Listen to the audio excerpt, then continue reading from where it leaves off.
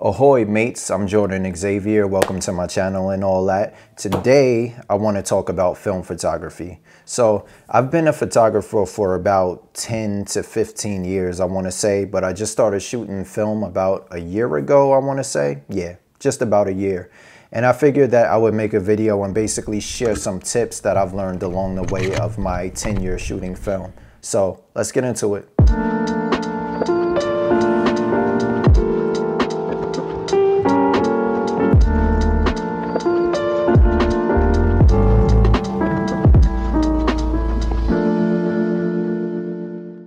So I started shooting film about a year ago just because I was kind of bored with photography and I wanted to just try something new. And I was gifted this, handed down this Canon AE1 a long time ago. And I just never used it because I thought that it was going to be a complicated process. I didn't even think that there were still film labs around that would, develop photos and whatnot. I thought I was gonna have to go somewhere and develop it myself, or I really didn't know anything about film photography. And then once I started shooting and realized how easy it was, I was like, damn, I should have been doing this a long time ago, because there's just a certain characteristic of film that, in my opinion, makes it look better than digital. There's just a quality to the grain and the colors that I feel that you can't really get on digital. Here's a quick comparison between a film shot and a digital shot in the same location.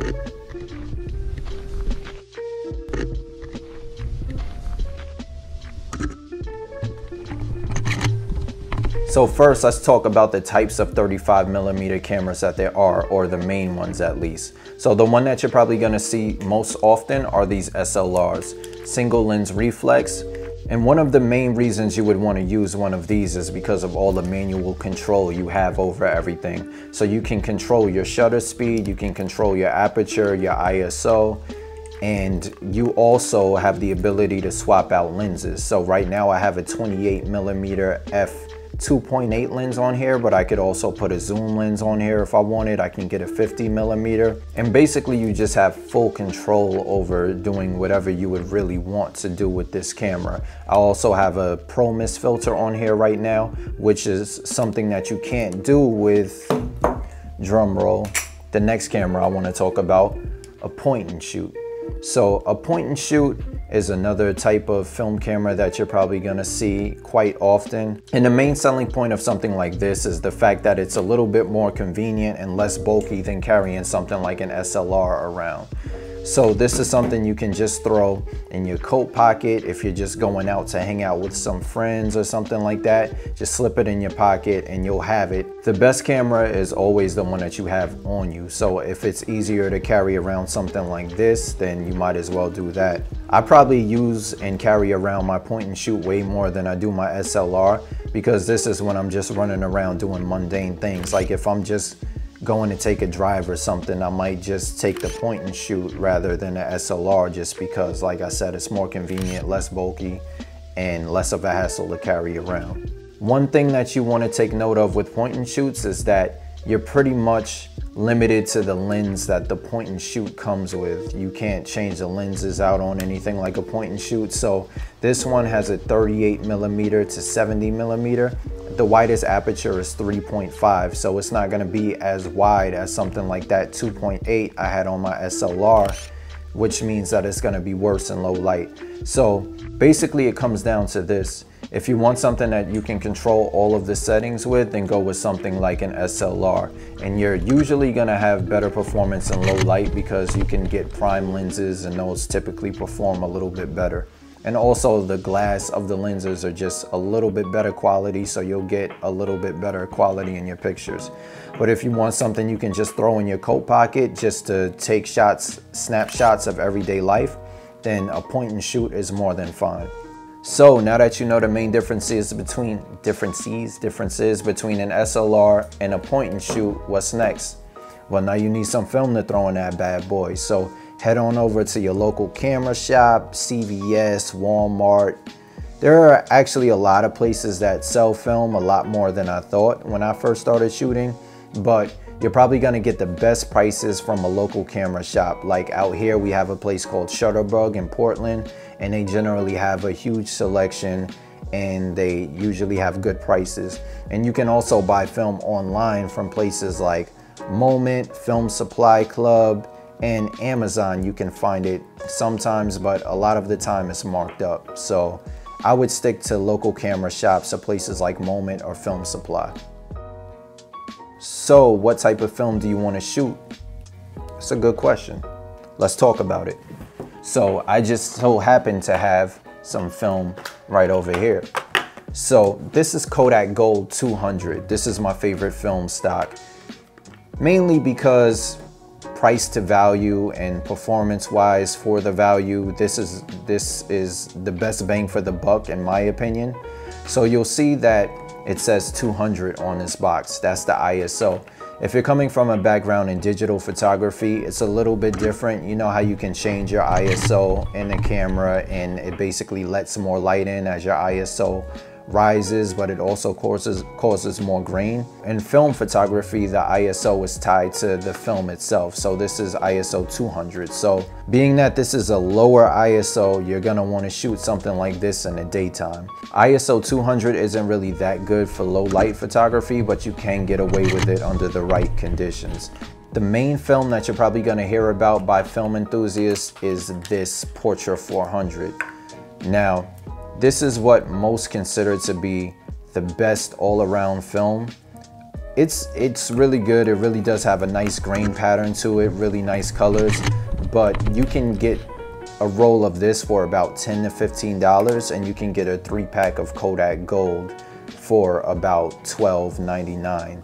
So it really depends on what you're shooting. If you want to make sure that you get the best images as possible, maybe you want to splurge on some Portra 400. But if you're just starting out or you're just taking snapshots, I would go with something like Kodak Gold. Now, if you're shooting at night, you're going to want to go with something that has a higher ISO. So this is Cinestill 800T. I have some of it in my Canon AE1 right now, and the T stands for tungsten. So it basically takes that orange warm light that you see that's prevalent at nighttime, and it basically gives it like a cooler glow. So this is something that really looks like film stills, and it's one of my favorite films. And here's some examples of it that I'm gonna throw on the screen now.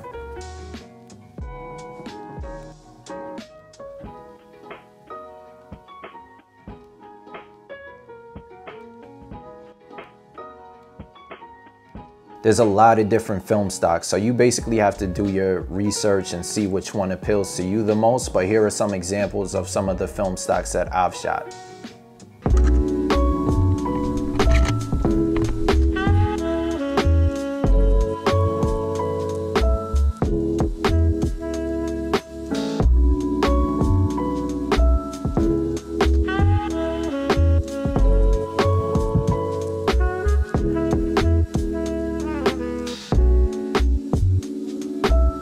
I haven't shot any black and white yet. I want to, but I just haven't. However, I was gifted some Kodak 400 TX from a friend and I haven't shot it yet. But keep in mind that when you shoot black and white, it does take a longer development process, so it's generally more expensive when you take it to a lab for development. So you went out and you bought some Portra 400 just to rub it in people's faces that you're rich. Cool. So what do you do now? Now you have to know how to load the film, and I'll be honest, when I first started shooting film, I messed up a few rolls trying to load it into my SLR. So loading film into an SLR, especially these older ones like the Canon AE1, is a bit of a tedious process. Now it does get easier loading film into an SLR in time, but your first few times you may mess up a few rolls, so that's why I definitely recommend going with cheaper rolls.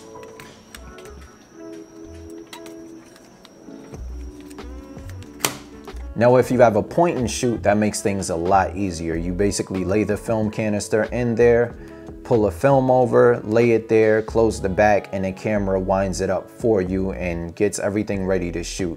And there are some newer SLRs that do that as well. So if you get like a newer Canon or newer Pentax camera, like this Pentax camera that I have right here, a ZX50, it does everything automatically. So you don't really have to wrap the film around the spool like I showed you with the Canon AE1. So now you have your film loaded, what now? Now you need to prepare before you take it out into the field and make some magic with it. So if you shot with a point and shoot, you're basically all good to go. The camera pretty much does its magic. You turn it on, you point and shoot, simple as that. Now there are some modes and some different features that you should be aware of when using a point and shoot. I'm not really going to get into them in this video. If you loaded your film into a manual SLR like this Canon AE1, then things become a bit more complicated, but nothing too crazy. The main thing you want to do is make sure that you set your camera to the same speed as the film. So set your camera's ISO to the same speed as the film, and that's usually something like this. So on this Canon AE1, I press this button and I turn this, and that's how you set your ISO. When you're just starting out, you're gonna wanna set it to box speed. There is a technique called pushing and pulling, which allows you to shoot at different speeds, but since this is a beginner film video, I'm not gonna get into this and confuse anyone. So just set it to the same speed that you see on a box. So Kodak Gold 200, set your camera's ISO to 200. Another thing that you need to take note of when you put a new roll of film in an SLR, you might see an S on the exposure counter of your camera, and that means you need to advance through the frames to the first shot, and that's done by doing this. So you went out there and you shot some fire, congratulations. Or you messed up your whole roll and you shot it wrong. That's how you learn. But what do you do after that? So if you have a point and shoot, your film's gonna automatically rewind, or even some of the newer SLRs, they rewind for you, so you don't really have to worry about that. Now, if you were shooting on something manual like this Canon AE1 program, then you really want to look at your specific camera's manual. But generally, there's a button that you press on the bottom of your camera that releases the film, and then you can turn it. So for instance, on this one, I turn it clockwise and it rewinds the film, and then you hear a tiny, small, kind of quiet click. And then what I usually do is turn it for a few more revolutions around, and then I open the back and grab your film out. And the reason that I turn it a few more times is just because even after it clicks, there's still a little bit of the film exposed, and it's usually like the sample shot, so you don't really have to worry about it. But if you want to make sure that none of your film is really exposed, then turn it a few more times before you open it back up. So now you have a completed roll of film and you put it back in one of these handsome little plastic thingies, right? So what do you do now? You basically take it to a local film lab and have them do all the hard work for you. And that's what I generally do. Well, you basically just take it to them, tell them if it's color or black and white, because like I mentioned earlier, it's a different development process for black and white, and it's usually a bit more expensive. So just let them know if it's color or black and white, and basically you fill out some information. They ask you how you would like the files. You can either get them emailed to you or you can get them printed out, whatever size you want. I generally just get mine emailed to me, and you get the files, and then you can look through it and see if you want any of them printed, and that's pretty much what I normally do. Now, different film labs have different development times. For instance, I go to one lab out here, Shutterbug, which is my favorite camera film development lab out here, and they generally have a 24 to 48 hour turnaround period. On the other hand, there's another lab that I go to that's a bit cheaper, but they have a week to sometimes 2 or more week development time just because they're so busy. So I did also want to mention that there are online labs that you can send your film into, such as thedarkroom.com. You basically finish shooting your roll, pack it up, send it to them, and they send you back the files or the photos or whatever you want, whatever you select. So keep in mind that that's an option too. Now let's talk about development costs. That's going to vary from lab to lab, shop to shop, even state to state, but the average price that I've seen to get film developed is about $15 per roll, but I've also seen it as cheap as about $10 per roll. So let's take into account the fact that you're paying about $10 for a roll of film and then $15 to get it developed. That's $25 a roll. So if you're shooting a roll a week, that's about $1,300 a year in just shooting film. But to be fair, you're probably not gonna shoot every week, and you're probably not gonna go through a roll every week, so the cost is probably a lot less than that, but that's just for reference sake. So I hope I answered most of the questions that you may have when it comes to shooting film and cleared up some of the misconceptions. But if you do have any questions, feel free to leave them in the comments and I'll answer any questions you may have. And that's all I have for you today. I have nothing else that I can think of at the moment. Like I said, if you have any questions, feel free to leave them in the comments. Hit me up on any social media. I'm Jordan XAVR on everything. Feel free to hit me up. I'm friendly most of the time. Other times I hate everybody, but just know it's not personal. Aside from that, thank you for watching. Hit that like button for me and subscribe if you like this video. Please do all that, you know, generic like and subscribe stuff for me because it really does help out. Be a pal, you know. But I digress. Thank you for watching. Peace and blessings and all of that and whatnot and so forth and so on.